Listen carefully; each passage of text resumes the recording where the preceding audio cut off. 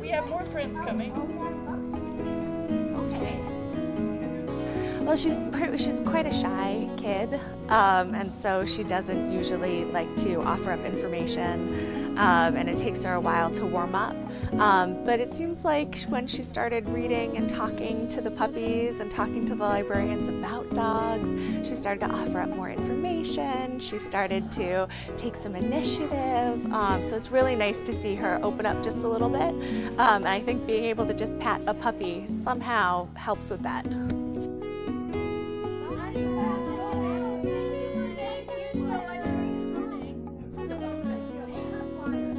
It's just been a really sweet exchange, you know, to be able to see what an impact just the simple presence of one animal can do for children.